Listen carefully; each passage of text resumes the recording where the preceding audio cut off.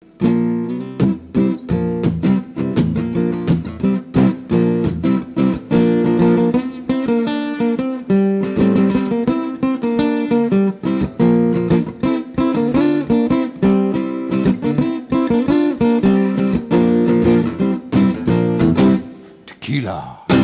Hello, it's John from Oswin Music. Okay, what was playing there, Tequila, which I could do another lesson, is just basically showing some A-shaped bar chords.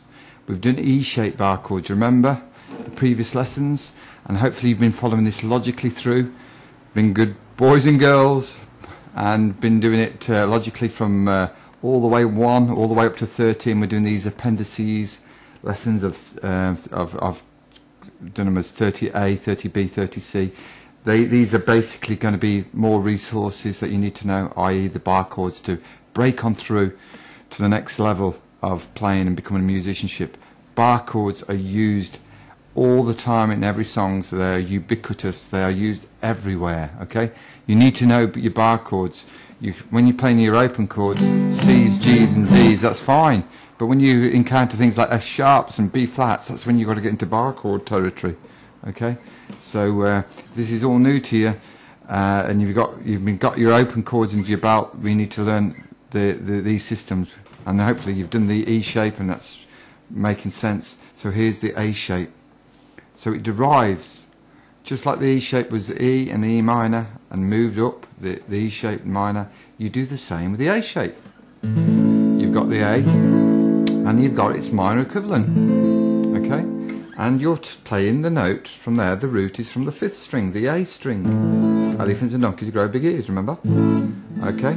Now, if I was to refinger the A chord like this, so I can free up my bar, my first finger is a bar chord, which I don't need to, because the nut, this thing here, functions as the bar for me. But if I do that now and show you that when I move it up, I have to do that. Now this is like my nut, the bar, and I'm taking the root note from this 5th string.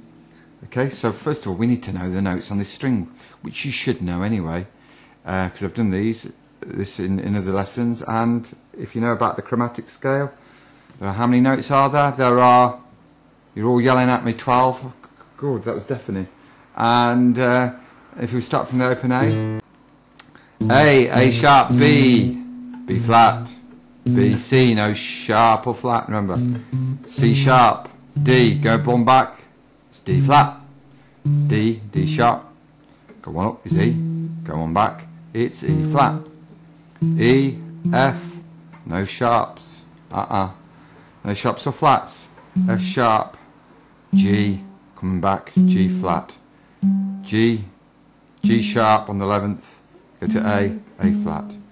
Now, if that was a bit of a flyby, but I'm not going to go over it again, because again, if you've been all good boys and girls and gone through all the lessons, it'll make sense to you. Please do that. Go through all the lessons, and that will all make sense from 1 to 30. A, B's and C's. Right, so going back now to this A shape, I'm taking the root from there, A, and it's A minor. That would be A sharp, taking the root from the 5th string. Let me just zoom in a little bit for you. Okay, when I'm doing this to operate this, I'm just putting my finger, again, I'm not barring it and letting these fingers take up. Okay, and I go to A sharp minor, because it's A sharp, remember, A sharp. If I go to the next one, taking the root from here, it's B and B minor. Okay, go to the C, C minor.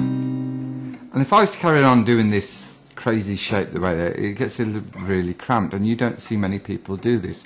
I had to show you this way first to show you how it derived from the chord. Okay, you can see the A in the A shape. That's what but what we do, guys and gals, we do that. We bar with our 3rd finger. So we take the bulk of the chord from there, and we just play, and we just press with our 1st finger on the 5th. Tequila, remember? So what I'm doing is, and I'm playing the middle 4.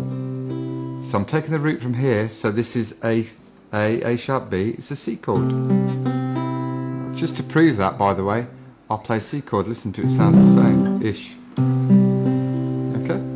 So, but you don't play the 6th string, you just play the middle 4. Okay? And then when you play its minor version, that would be C minor. You with me? Now let's move it up one more. If I went from C, that'd be C sharp, remember? Okay. And there's the C sharp chord, and it's C sharp minor. Okay. And if I go up one more, that's D major. I'll prove it, look, that's D, it sounds the same, see? And D minor. So that's how you play. You've just got to practice putting the finger on the root note and barring with your 3rd, and you need to press down in the middle of the neck and play the middle 4. And these are called A-shaped chords. Okay, the next couple of lessons I'm going to combine all the E-shape and the A-shape systems together so it'll make sense. And we're going to go into a little bit more depth. So I'll see you soon. It's Johnny O signing off. Peace. Oh, while I'm here, just a few thanks to some people who've been following me. Johan from Sweden, really thanks, lots of thanks. Licks and Kicks, Dave, Dennis, who else? I Love Guitars, and Fender Brian, and a few more I'll mention in the next lessons. But all you guys have been great to me, and supporting us along the ways. Peace. Love you guys. Peace.